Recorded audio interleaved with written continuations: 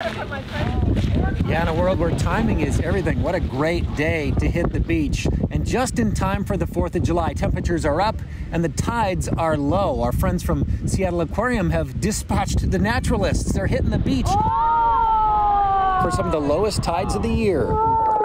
Yeah, one of the low tides of the summer. So today and tomorrow are pretty much the lowest that you can get. And so much of the beach gets exposed and it allows to see like lots of really cool beach critters. Oh my god!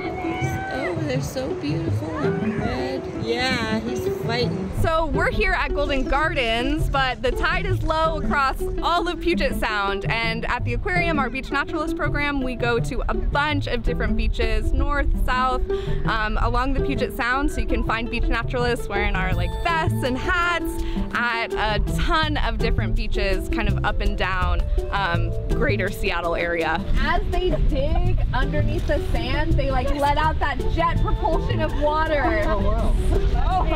Lots of things like crabs, fish, sea stars, sea anemones, sea cucumbers, really cool sea slugs called nudibranchs, and so much more. Oh, look at this! Oh, spider crab! Spider crab! That's the kelp crab. That's the kelp crab. Back out at tomorrow, that's actually the lowest tide is on 4th of July. It's a -4, which means that it's 4 vertical feet of water lower than the average. And when you're on a really big spread out beach, 4 vertical feet is a lot. So it's a really low tide, and we'll be out a bunch of different beaches 4th of July and also 2 days after that. So seattleaquarium.org/beachnaturalist. It has the beaches that we'll be at, it has our schedule, it has the tides.